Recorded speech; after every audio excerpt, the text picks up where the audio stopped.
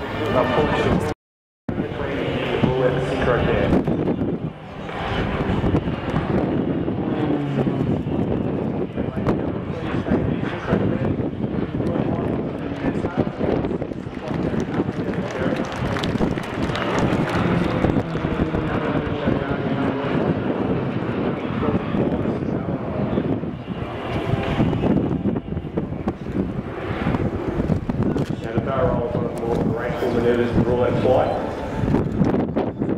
And in the portrait, it's a little bit easier than flying towards this aircraft. The aircraft on the outside of the formation has to be a lot of power.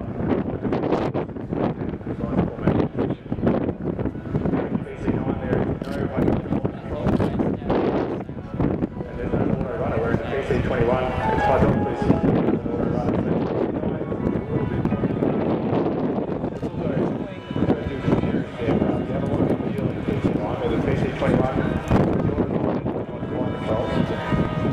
Does a little bit less feel than PC9.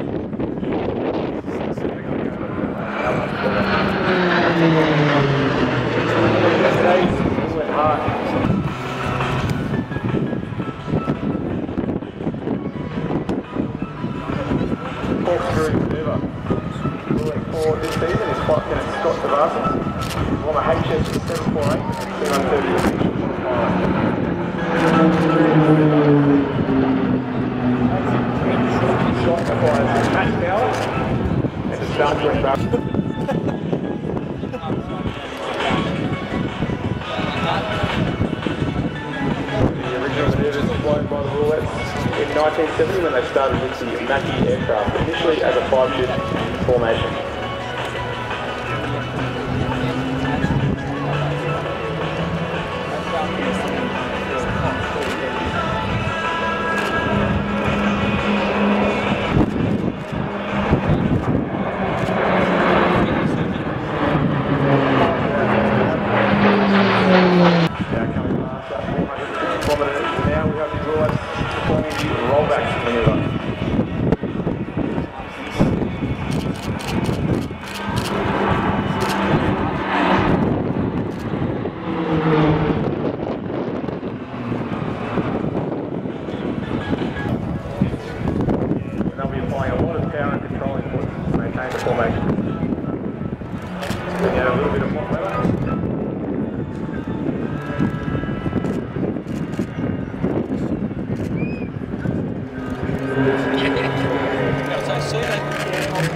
If you ever have seen any cockpit footage of the experience around, I can assure you the pilots are working very hard to maintain that.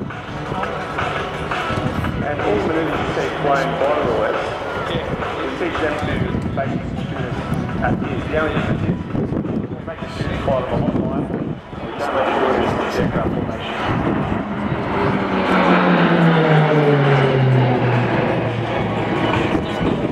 PC21 is fitted with the latest avionics, including a head-up display. It's got 3 digital multi-function displays, full autopilot, full GPS.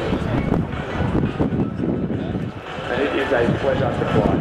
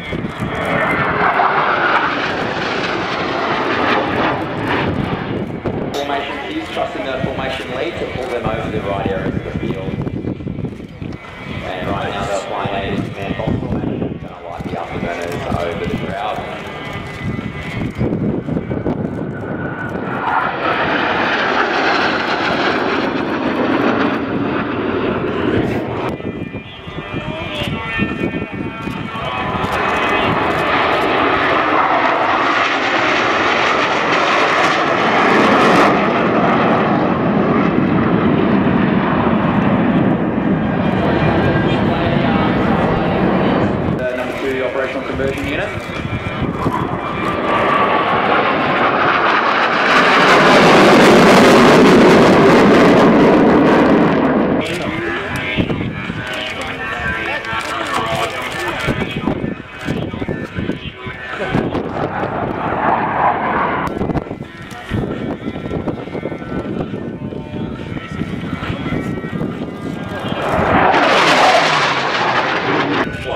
And the capabilities of military flight, combatants and sport aircraft combined.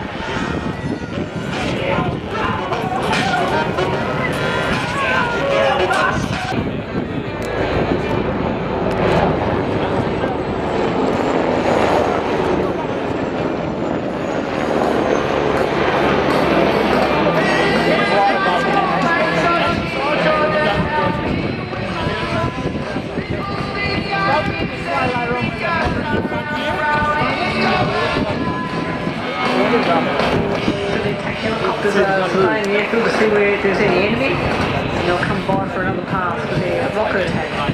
Fires and Chinooks coming in with aggressive. When we climbed up the embankment on your shoulders. Oh, and everyone was like, yeah! I can't believe I got you. During the constant attack helicopter, the Tiger will continue to suppress and protect the ground forces through precise employment of rockets and the 30mm gun.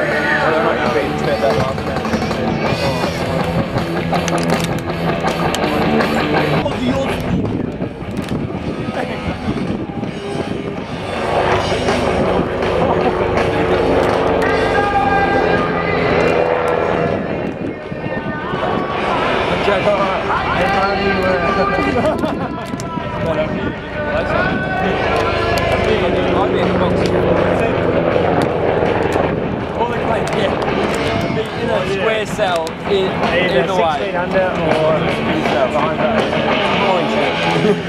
the Tiger helicopter protects the Australian Army soldiers in three main ways. It can escort both ground elements and other rotary wing aircraft. It provides vital intelligence and reconnaissance through its advanced sensors, and it can directly target and destroy the enemy with its 30mm cannon, 70mm rockets or Hellfire missiles.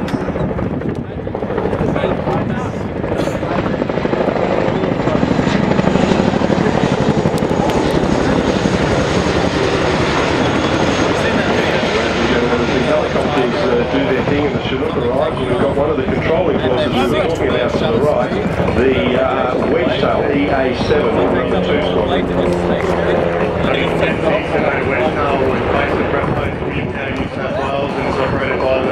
Fine men and women from the 2 squadron. Wedge-tail is the world-leading airborne early warning and control platform. It plays around the Boeing 737-700 variant, which is used by many airlines around the world. However, our wedge-tails have a few more tricks than anything you may have flown on, with some heavy modifications. The main one you can see as they come past now is the distinctive radar.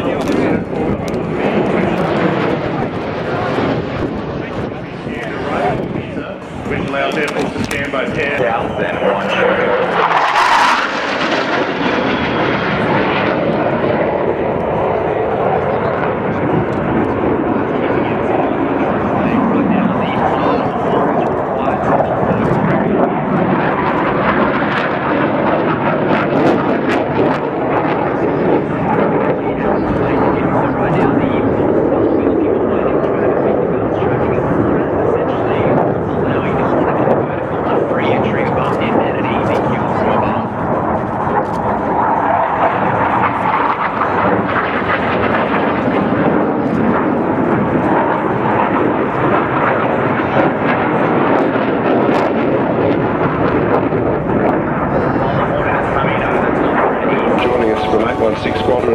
We've got Lieutenant Marcelo Lego.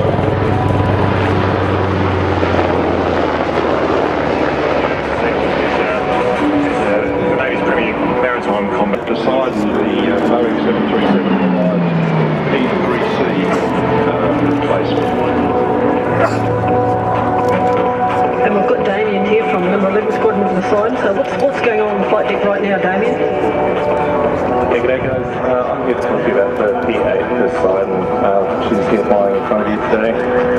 What we're seeing here is a classic anti-submarine warfare mission, where we work very closely with the Romeo helicopters.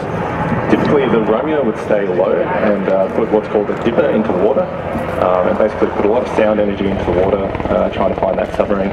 We can actually stay above them, dropping sonar buoys, and actually drop a torpedo to attack the submarine. And so we throw it back down to and tell us a little bit about that procedure and what we might see coming up here from the Romeo.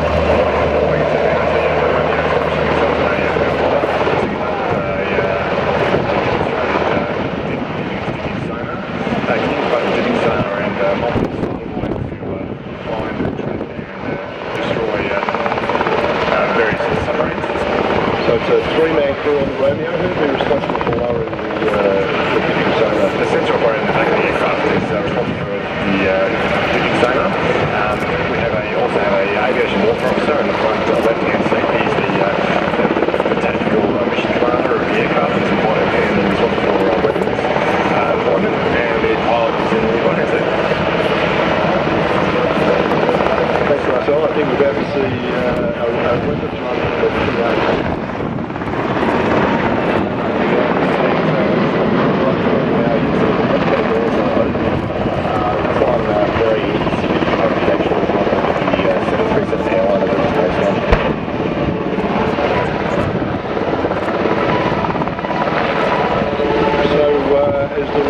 controls the sensors with the fuel flow.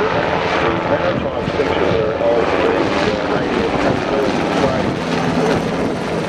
the Flight past land.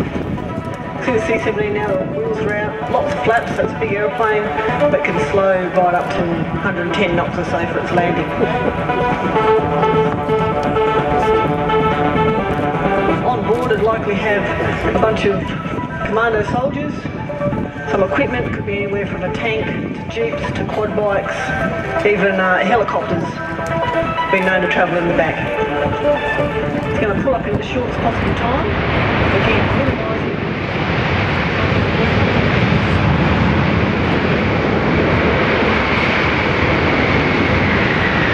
tanks inside the KC-30. Normally refuelling takes place at 27,000 feet, but today our pilots are flying at an amazingly low 1,500 feet, so we can get a good look up and get a nice good photo. This height is only ever used in emergencies or in specific tactical situations. So the KC-30, the pair of Australian F-18s attached on the refuel, running in from the south. This is something really special to see. You won't see this every day. It's a once in a lifetime. So get your cameras out, get a photo.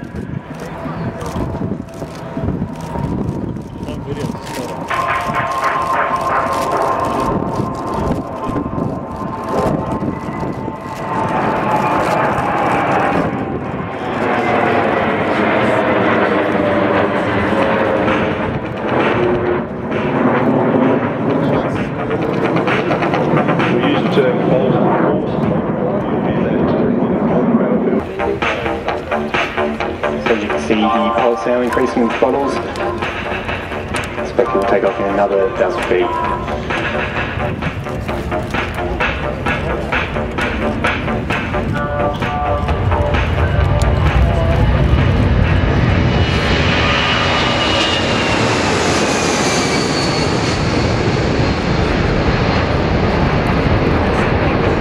This procedure that you see you be flown by flying off some wood is known as attack departure and employed some of you down there, but I guess Simon, now it's a pretty busy time.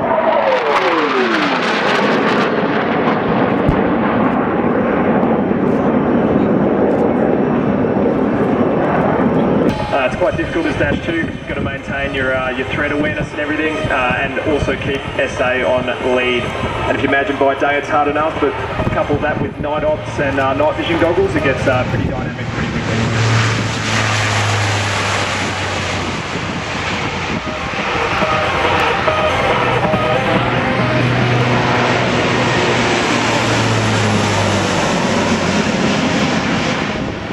To recover the air defence guards on the airfield with the AR-8 Tiger aeroplanes securing the airfield from any enemy.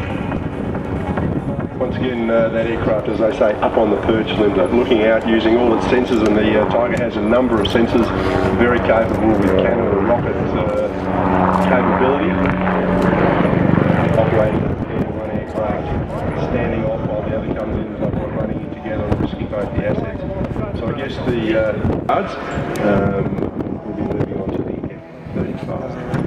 The Tiger attack helicopters will stay in the area just in case the enemy decides to have another go. Just keep them suppressed.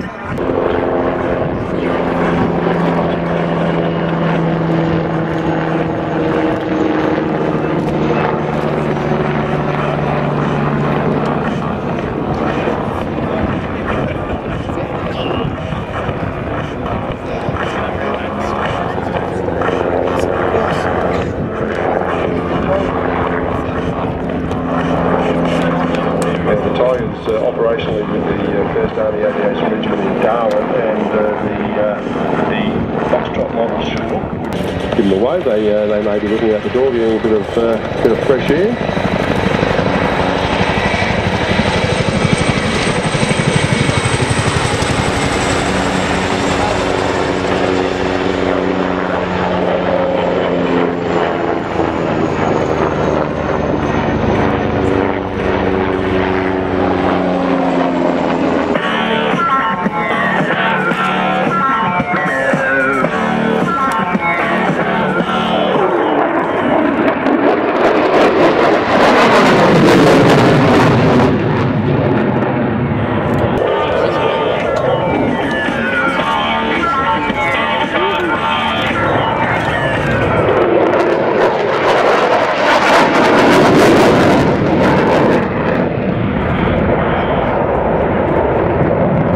the F-35 Alpha's aircraft designed to be easy to fly, so that the pilots can concentrate on the tactical situation and maximise the F-35's effectiveness to achieve mission objectives.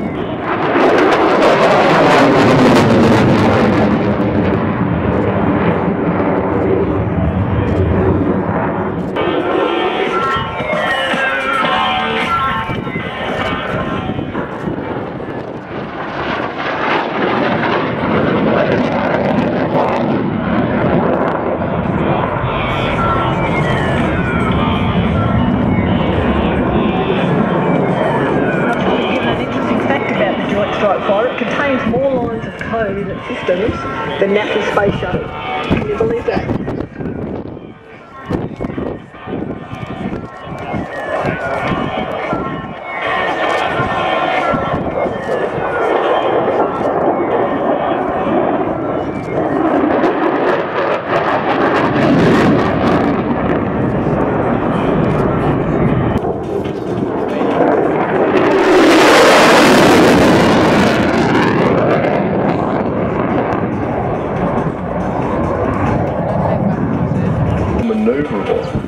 So as the pilot comes in this configuration, the computer is really flying.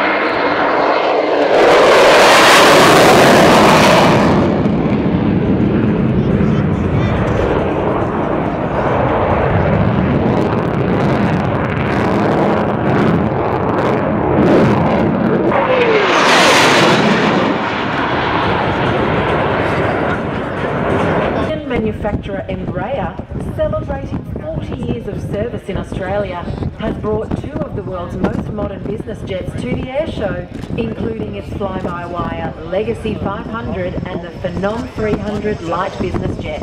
40 years ago, a new Embraer 110